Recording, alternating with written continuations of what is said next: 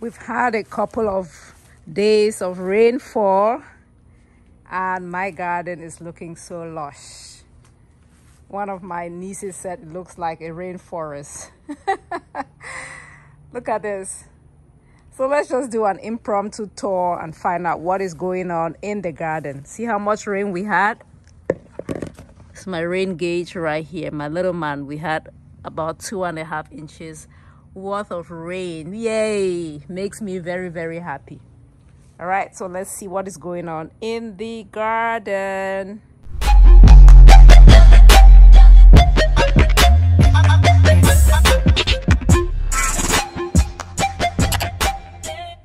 Of course, a lot of ripe peppers, which I am going to harvest.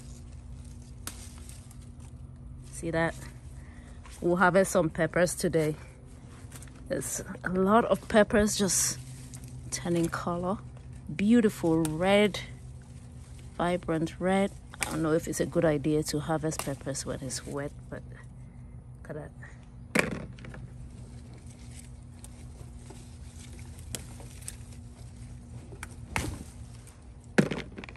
See how tall the corn is already.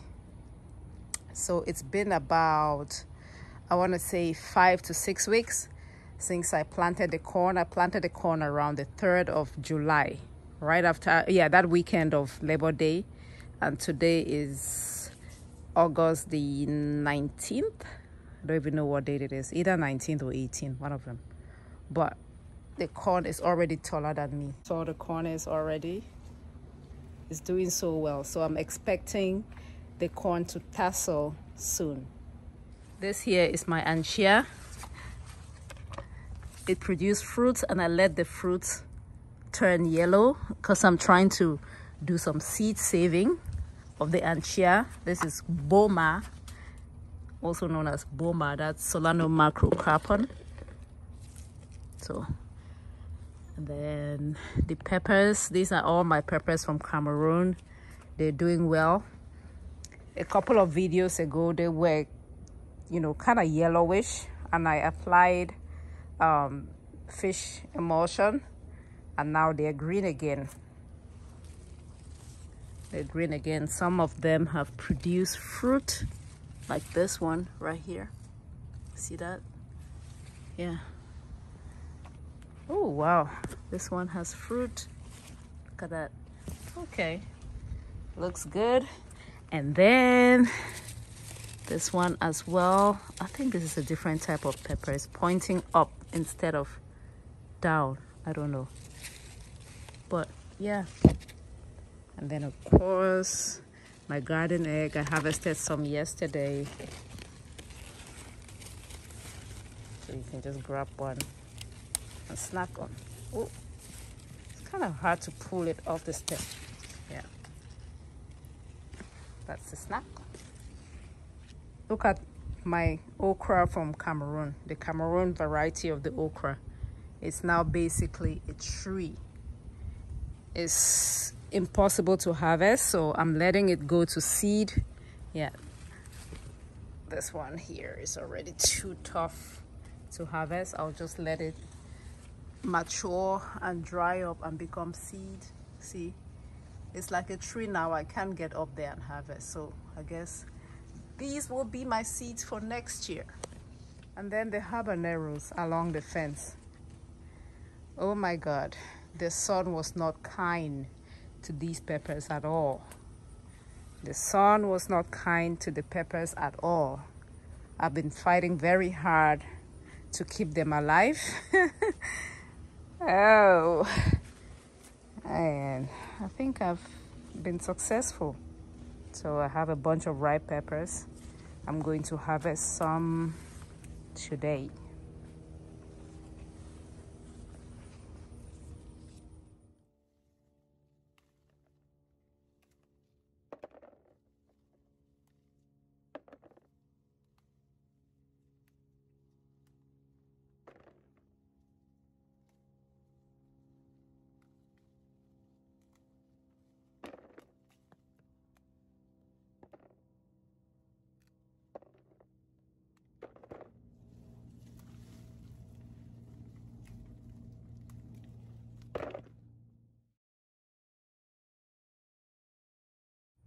This is cowpeas or war. I let it go to seed. So I have seeds for next time. Cowpea seeds. I'll let it mature completely and dry up, and then I'll harvest it. Did I show you my bitter leaves? Look at how fresh they are. Just looking at these make me so happy. So those are my bitter leaves, my rosemary, and the ghost pepper keeps producing.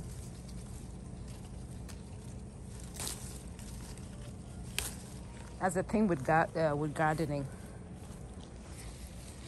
You make a trip to the backyard, you come back with food.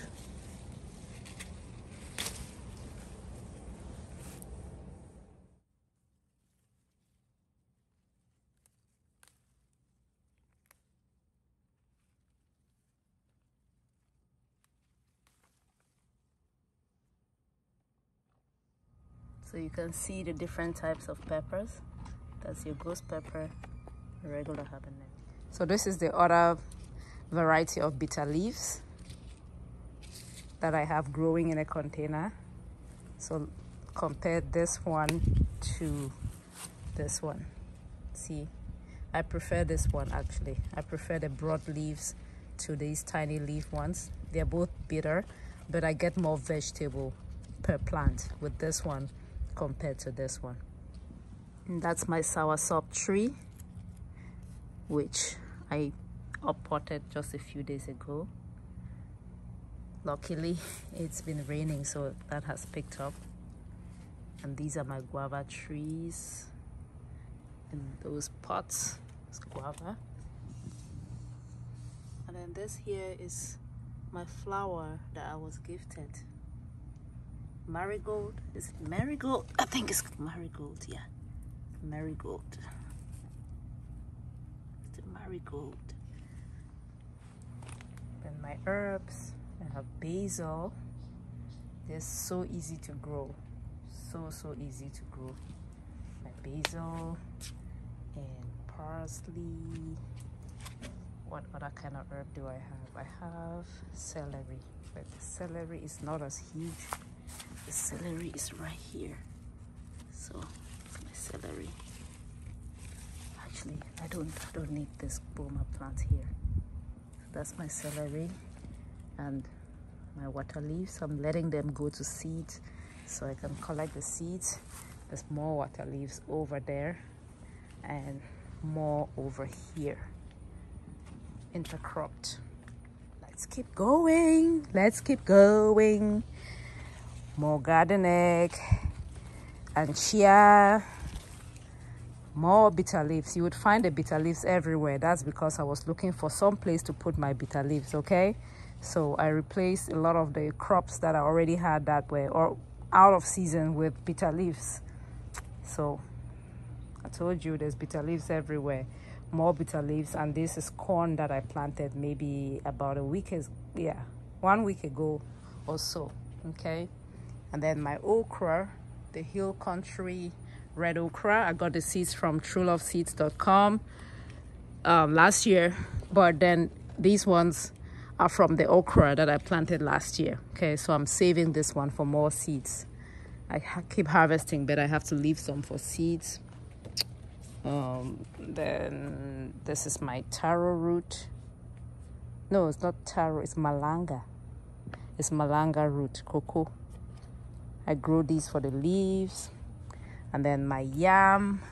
This is a true yam, Dioscorea. I need to put these in a pot. So this is the yam here. You see if you can see the leaves. It's climbing. It's climbing on this tree, on this okra tree. So that's my yam. And of course my ugu or my okomobong, which I was so bummed to find out that the flowers are male. They are male blossoms. And how can I tell? They say I should look at the base, and if I see anything bulging, then it's a female. If I see nothing bulging, then it's a male. I don't see anything bulging. So these are male flowers, and I guess they're just gonna not be useful. I'm looking for female flowers, so these can pollinate the female flowers. But that's the okongobo or the ugu. So pray for me. Pray that I have female flowers.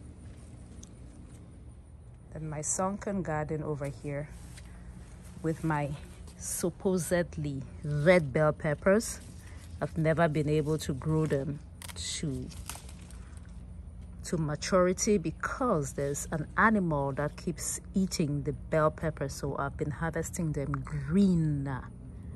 I've been harvesting them green to get ahead of the animals that keep eating on the peppers. Yeah, that's my garden.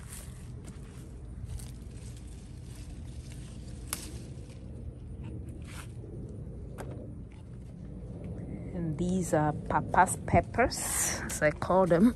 I have a few ripe ones, yellow and red. So this is red. I have some yellow ones. Let's see if we can find a yellow one. See that?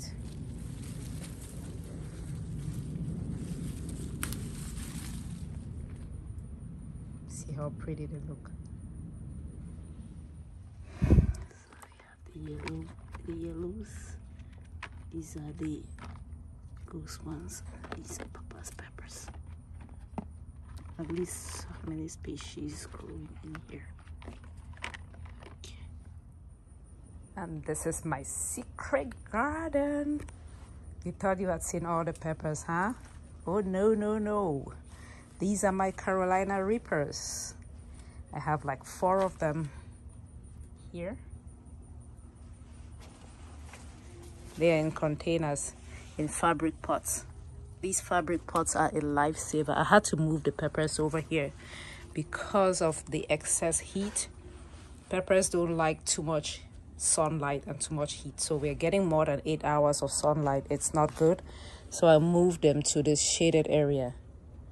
These are supposed to be Carolina Reapers, but I think they have cross-pollinated with something, and so it's the skin is not as rough as the other Carolina Reapers that I have over there. I'll show you, because this is a different kind of pepper, this one here, and this is Carolina Reaper, but I think some cross-pollination contamination has taken place here. We'll see. But I'm so proud because I started these peppers from seed. Okay, this okra I did not plant, it just came from, it's a volunteer okra plant. So this is the okra, the American type.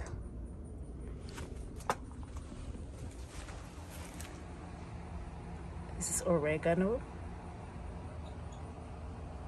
This is another one. Even more bitter leaves in containers, some in ground. See that? And then look, just look how pretty this is. Just look. Oh my God. And look, these are my Carolina Reapers. See? I'll let them turn color completely, but these are the first ones turning color. Look at that. And then just look at how beautiful these are. Oh my God. Okay. And look at my pawpaw trees, or papaya, producing flowers. I don't know if these are male pawpaw or female pawpaw. I don't know how you tell the difference, but I'm just keeping my fingers crossed that I get some fruit. Okay, I also have yams growing in bags over here. You see my yams?